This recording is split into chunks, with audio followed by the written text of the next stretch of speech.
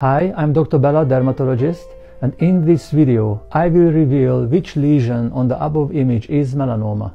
Thank you for submitting your numbers.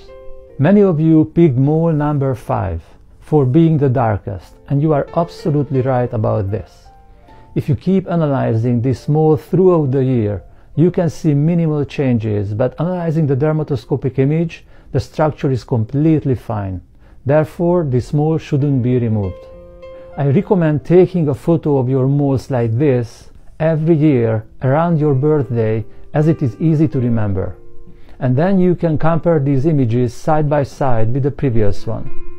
If you compare the first two images, you can see the appearance of a new skin-colored lesion where the arrow points. Next year, make the comparison again. And if the mole in question is changing, you have two options. If you have an easy access to a dermatologist appointment, then book it and take your photographs. You're gonna be a super patient by doing so, and the dermatologist will be blown away by the immense help you are bringing in diagnosing this melanoma. If you don't have an easy access to a dermatologist, you need a home dermatoscopic camera.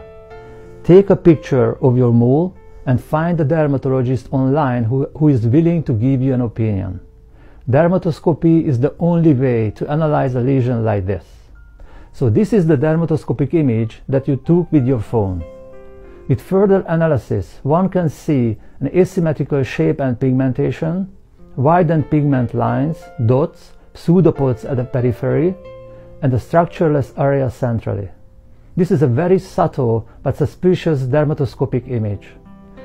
I can't emphasize enough how important to have a home dermatoscope like this in every home or every friend group that you can share and use, because it can save lives.